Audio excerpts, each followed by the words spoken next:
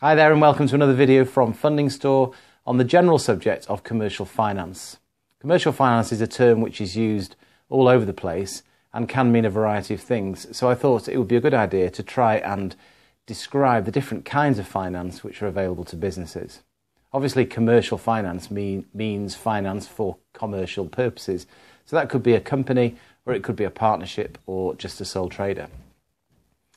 Depending on where the business is in its life cycle, i.e. whether it's an early stage business, established or further on, the kind of funding which it's likely to attract will vary, and this will move between debt and equity.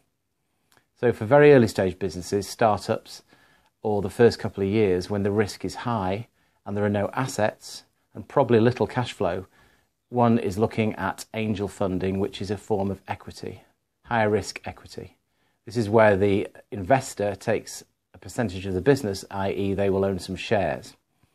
As the business then moves into growth and starts developing some traction, revenue and hopefully profit, there will be cash flow and there may be something to secure a loan on, so we're moving into debt.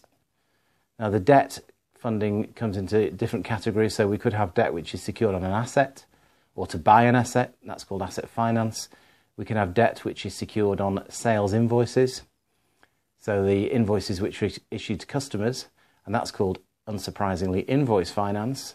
So those two kinds of debt are secured on a specific asset, and then general debt, which will be a business loan, which will almost always be secured in some way. Now, if it's a limited company, the lender will probably want to take a charge, also known as a debenture, over the assets of the company. This is normally a floating charge, so it hovers above the company and the debenture holder can effectively get their hands on any assets if the loan payments are defaulted on. There are also fixed charges, but those relate more to specific kinds of finance on assets, where the lender has a charge over, say, a building.